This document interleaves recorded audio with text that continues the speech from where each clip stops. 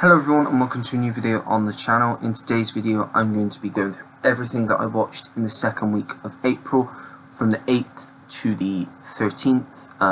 Didn't see anything on the 14th on the Friday, so yeah, I will get straight into it. The first film that I watched was a new film on Amazon Prime and it's called All the Old Knives. This was an entertaining espionage thriller with great lead performances from both Chris Pine and Tandiwe Newton, who is quite big in the news at the moment of recording this video. She was supposed to be in the new Magic Mike, but they fired her, I think, and she's now in rehab. Don't know why, I don't judge anyone, so I hope she gets well soon. But the film is gripping for its entirety. There are many twists, and whilst there are parts in the film towards the middle that did seem to drag a bit, overall it was a very well paced story that kept me guessing right until the end. The cinematography was beautiful, especially in the current day, because there was a lot of flashbacks in the restaurant, and the whole atmosphere of the film was very tense. I really enjoyed this film, and whilst it is slow in parts, it is a great story with great acting, and I gave All the Old Knives 3.5 stars out of 5. Next up, a new cinema release, and I went to watch Fantastic Beasts: The Secrets of Dumbledore. Now, going into this, my expectations for this were quite lowered quite significantly, because I really didn't like the previous installment.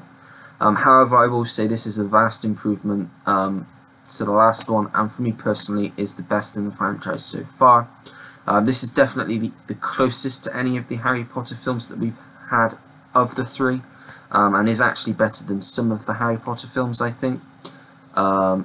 Jude Law is definitely the standout in this, because it really does focus more on Dumbledore as opposed to focusing on Eddie Redmayne's Newt, like in the last two films.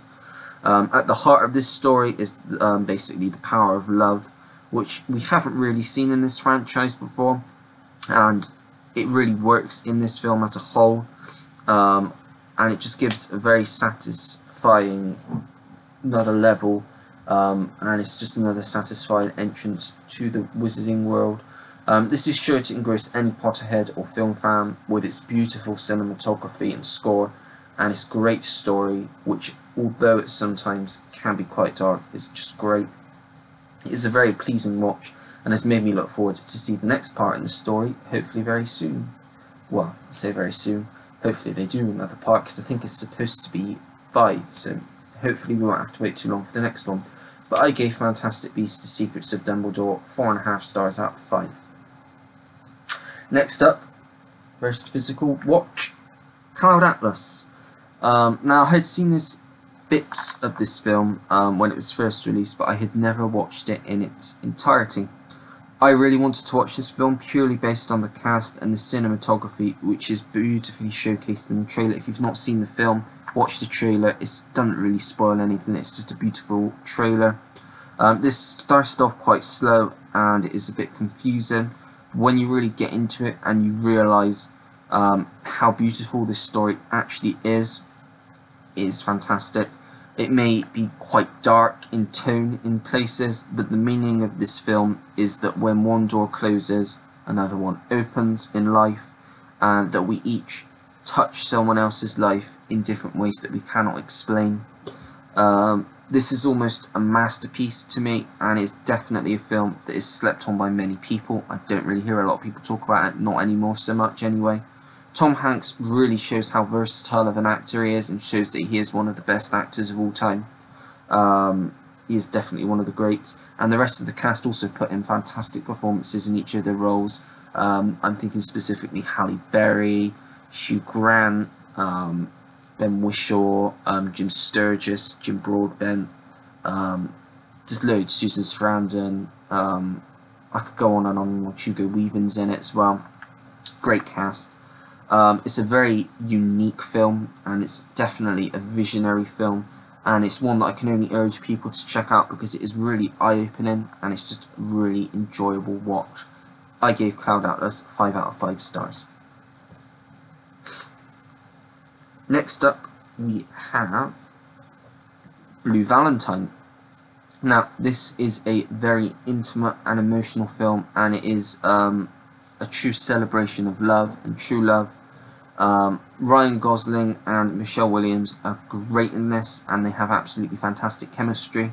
You really believe that they are truly in love with each other, and the use of flashbacks to when they first met and then going back to the current day when they have a child and their marriage is failing, oh, it just makes this film even better. Film really pulls your heart out and is one that doesn't have a happy ending, but it has a true ending, I'll say, that is realistic and really fits the film overall. It's a great film. It's a very arty film. It's not for everyone. I loved it. I gave Blue Valentine 4 out of 5 stars. We have 3 more to talk about. Next up, Country Strong. This is a film that had me interested because it stars Gwyneth Paltrow, and she's become very selective with roles over the last 15 years, I feel. She hasn't done loads. She's mainly just done Marvel films. And in this, she plays a country singer who has just been released from rehab because she's an alcoholic, basically. And she is still struggling even though she's no longer in rehab. The film starts really strong, and the acting specifically from Gwyneth Paltrow is fantastic. However, this film has a very rushed and very unsatisfying ending that, whilst not wholly ruining my overall enjoyment of the film, did leave me quite disappointed with the outcome of the film. The songs were great, really good original songs in this, and overall it was an enjoyable watch. I gave Country Strong 3 out of 5 stars. Next up,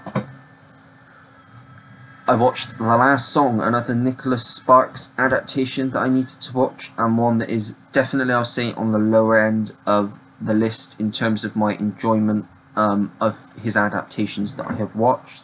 Miley Cyrus is not a very good actress. Why she was cast in this, I don't know, just didn't feel right. She didn't feel right in this film. If it had been a different actress in this role, probably would have enjoyed it a lot more because she ruined it a bit. The highlight of this film is Greg Kinnear, who I really like, and he plays a father who just wants to rebuild the relationship he once had with her, whilst holding a secret. It definitely had its moments in places that I enjoyed, but it's not one that I would keep going back to often because, as I say, I'm not a fan of Miley Cyrus as an actress. But for the most part, it is still enjoyable for what it is, and it's quite a nice love story. So I gave The Last Song 3 out of 5 stars. And then the final film I watched that week being now last week, from recording this I've almost caught up, was a new film on Netflix called The In-Between. Now, if, as you know, I'm a fan of these types of films, romantic dramas, and from watching the trailer I got vibes of the film What Dreams May Come with Robin Williams, and whilst it's not really like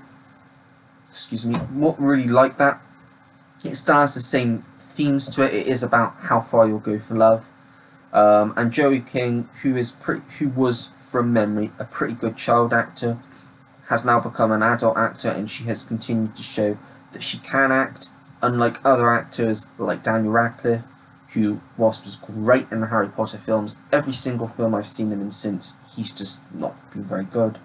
But that's nothing to do with this film. This is a sweet yet heartbreaking film, and whilst not being anything too special and in parts feeling a bit like a TV movie, it was still really enjoyable despite the subject matter, and I really liked it. I gave The In-Between 3.5 stars out of 5. And that's it. So that is everything I watched in the second week of April. Quite a few stuff there. Let me know in the comments if there is any that you've seen out of them. Are there any that you're interested in watching? Just anything and everything. As you know, I get back to everyone that takes the time to leave me a comment, because I really do appreciate it. If you like the video, don't forget to give it a like, subscribe if you want to see more videos like this, and turn the notification bell on so you know when I have a new video uploaded onto the channel. And that's it. So until next time everyone, take care, goodbye.